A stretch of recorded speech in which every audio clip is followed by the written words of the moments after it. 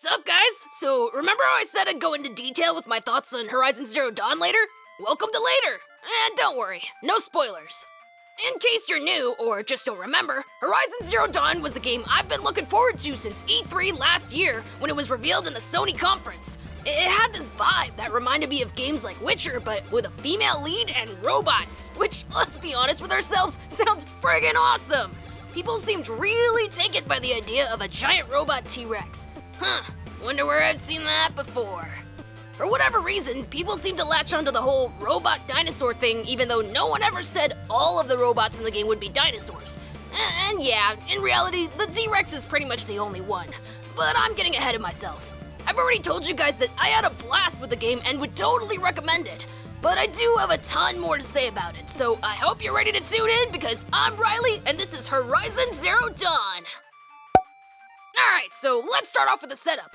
First of all, I love the world they built. I won't reveal any major details that aren't obvious from the onset, but basically this game is more or less what would happen after we lose to the machines in Terminator. Well, except not quite. And I'll leave it at that.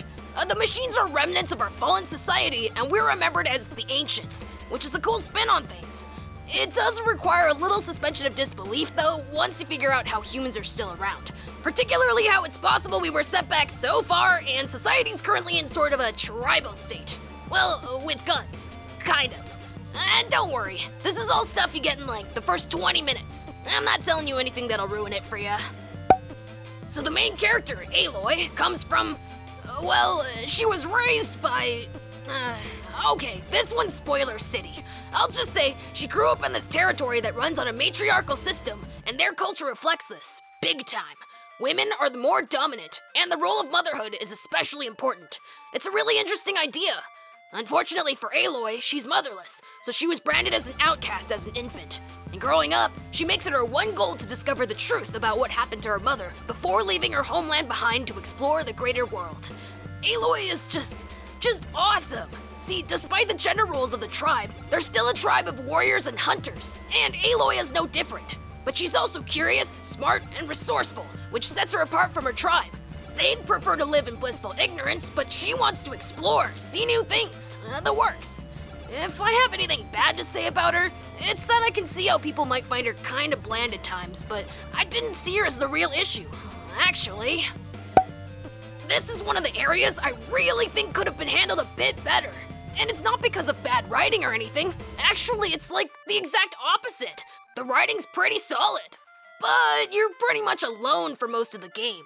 You don't really get any consistent supporting cast until like halfway through. The rest are more recurring characters than anything. Look, I'm not saying you need a ragtag team of rowdy misfits following you around at all times or anything, but at least a partner would have been cool, just to give you more to interact with. Especially since Aloy can actually be one snarky little thing. I wanted to see more interactions between her and other people, but there just weren't a lot of chances. And when you do get one kinda sorta supporting cast member, I'm gonna be honest, his snark outdoes yours by miles. But it's less satisfying because, well, the dude's a bit of a jerk. And he's not even around all the time. Maybe the worst of it is that the potential is totally there. There are tons of characters I'd have loved to see get more time to just be around and be awesome. Ah well, maybe next time. Alright, I don't even need to say this, but I will because it deserves to be said. Oh my god, this game is beautiful! I mean it! Nature really comes alive in this game, man! The attention to detail is amazing, and the landscape is so diverse! Not to mention the place is huge and it feels like it. Well, it's not quite Skyrim levels of enormous or anything, but I'd say it makes up for that with being more diverse. Well, there are some hiccups, though. The most glaring is in the character animations. Nothing's really wrong with the way characters move around. That all looks totally fine. But some of the facial expressions and animations, well, they're just really, I don't know, uncanny valley. Also, I don't really know what the exact deal with this was, but a lot of the characters have really shiny faces for some reason. I'm almost certain that was on purpose, but without any explanation, it was just sort of off-putting. Okay, I'm not gonna talk a lot about this part because spoilers, but the thing Aloy wears on the side of her face is called a focus. It's basically a heads-up display. It works pretty much like the detective mode from the Arkham games, and it really makes exploration worthwhile, since there are some things you can only find by using it, and they're usually pretty rewarding to go after. But again, I'll leave it at that. Alright, I'm about to say something that'll probably divide people. I hate resource management. Don't get me wrong, I understand that it's a thing, but God, it's just so tedious and boring. So boring. Not to mention, most games that even have resource management and stuff just tend to make it way more complicated than it needs to be. Now, in this game, it manages to avoid the complication part. The interface is really straightforward and easy to understand. But it doesn't escape the whole bored to tears part. Because here's the thing. This isn't Skyrim where you can just legit not deal with it. No, in this game, resource management is a must. You're not Dragonborn or Link, so there's no magic satchel here. You have limited space for everything. Now you can expand that to downright comical levels when you consider that her bag is just a tiny waist pouch or two, but it's still limited, and so is your ammo, which you have to make. Sure, you can buy ammo, but that costs metal scraps, the currency of the game, which you can get from machines. You can get them from people, but there are just more machines around to kill. The thing about that is the machines are what drop your resources to make stuff too, so you're better off just crafting things yourself. The problem is that a lot of machines are extremely hard to kill with normal arrows, and because the RNG gods just seem to hate me, the drops I need to get the specific materials for special gear wouldn't happen. I couldn't go buy what I needed from the store because the currency in the game, yeah, you use that to make arrows too, which I painfully needed. So I wound up spending way more time than I wanted to just farming for supplies, which as I've said already, is boring. Also, if I might make a recommendation, return to the starting area pretty often. It's just the best place to get berries for healing, and it seems like there's more game out there. Game as in animals to kill, not the, never mind. Next. Hell yeah, this is where stuff really starts getting good. The combat in this game is a blast, at least when you're on a roll. Probably because there are so many different approaches you can take and a ton of really unique weapons. You can specialize in setting up kill zones with tons of traps, rush in on a bomb and run with this one explosive slingshot thing. I just like calling it a sling bang, but I think the game calls it a blast sling. Come on, tell me mine doesn't sound cooler. But then there's my favorite method, stealth. I have a feeling I'd make Batman proud because I breeze through tons of missions without ever being noticed. And yes, stealth sniping is extremely satisfying, especially with a sharpshooter bow. I had 2 damage mods on that bad boy and oh man, things died so fast whenever I had the ammo to use it. Anyway, you can also hack machines to follow you into combat, and there's this mode called concentration that slows down time when you're aiming. Aside from helping you line up shots in tight situations, it can also make you look like a total badass if you set up the camera just right. Unfortunately, the combat system isn't without its faults. First of all, Aloy the girl's as sturdy as wet tissue paper. What's the point of having 4 cells of health when everything bigger than a watcher can 2-shot you? I get it for things like Thunderjaws, the actual name of the T-Rex bots, but even some people do an obnoxious amount of damage. And in certain situations, it's really slanted against you. As in, it's clear that they're trying to force you to play a certain way. So that was a little annoying, but not nearly as annoying as this game having no lock-on feature.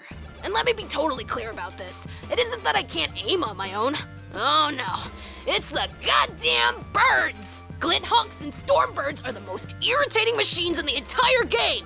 Glinthawks are not only constantly moving, but you will never wind up fighting just one of them. There's one attacking you, expect at least 2 more to show up. And they all have this infuriating attack where they bomb you with, I don't know, ice or something. Except they usually don't do it all at once. So once that's over and you're busy trying to line up a shot, another one starts attacking you. Sometimes one will be shooting as another tries to swoop down and take your head off. It's just annoying. And Stormbirds? Oh man, if you thought Thunderjaw was gonna be a pain, you're in for it. Stormbirds luckily fly solo, but they are so bulky and so mobile that having no lock-on feature makes them painfully annoying to kill. And even when it touches down, it walks faster than you can run. You cannot dodge its physical attacks. Its weak points are on its wings, which you basically have to shoot with arrows because the sling bang usually won't reach high enough. Its breastplate weak point is a little more manageable, but the problem with the Stormbird is that nothing seems to really stop its more dangerous attacks. With other machines, you can cripple them by knocking off components. As far as I saw, that wasn't happening. And I tried everything, to the point where I was almost completely out of ammo. Also, it takes 10 ropes from the rope caster, yes, 10, to tie the thing down. But you'd better hit it really fast once you get him, because he's gonna get up real quick on his own. Also, Thunderjaw has this tail whip attack that's basically a one-shot. It can sometimes leave you with like a sliver of health left, but generally if you're hit by it, it's curtains. To curb this, you can shoot off his tail. Stormbirds have the same attack, except the tail doesn't come off, no matter what you do. So even if you manage to stop its electric and dive bomb attacks, you can still wind up screwed. Classy. If I have any other gripes, they're minor in comparison. There isn't always clear indication of when you're spotted, so sometimes you'll get attacked completely out of left field, but I'm pretty sure that's not actually supposed to happen, and it's just the game occasionally bugging out, so whatever. Finally, an open world game where your side missions actually matter! Of course, not every mission has an impact, but when things really come to a head, you get to see the impact on a lot of the people you've taken a detour to help along the way. And it was great seeing a lot of them again. In fact, some of them even help you out in those late quests by giving you stuff or contributing to the fight in some way. I haven't played through the game again yet to see if there were any I missed, or if those people show up even if you didn't help them out, but seeing some familiar faces was totally awesome, and it made it feel like my decisions really did have an impact.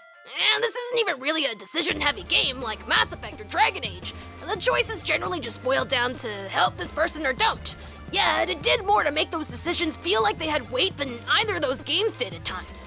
There were some character dialogue options too that I think may have slightly tweaked later interactions, but I can't be certain until I play it again. And believe me, I intend to. Aside from that though, the missions were all pretty fun. A mix of the detective work you get to do, the regular combat, and the unique little add-ons a lot of the missions did made them fun and really stand out. But more than that, a lot of the side missions you got the sense weren't just tacked on to fill a quote. There was weight to them, history. Like they thought out well beyond just being a thing to do to help make level grinding less of a slog. I like that. Kudos, game. I know I can get a little fiery, but it really is like I said. It's an awesome game. Fun and diverse combat, rewarding exploration and side missions, a likable lead, cool side characters, even if they aren't there often enough, really interesting social commentary, great world building, and beautiful visuals. For all its flaws, this game really does have a lot going for it, and I can't recommend it enough. And that's pretty much all I have to say about it, so I guess I'm done. Not really sure how often I'll do stuff like this. Hell, I may even change the format a bit so it isn't me just talking. I'll have to get creative though. If YouTube's taught me anything, it's that game devs can be, well, let's just say our account's in good standing. I'd rather not try my luck too much. But for now, that's it. You guys know the drill. If you liked what you saw, give that like button a zap. Share with your friends, and hit that left button to subscribe, or hit that right button to support us on Patreon. I'm Riley, and stay tuned!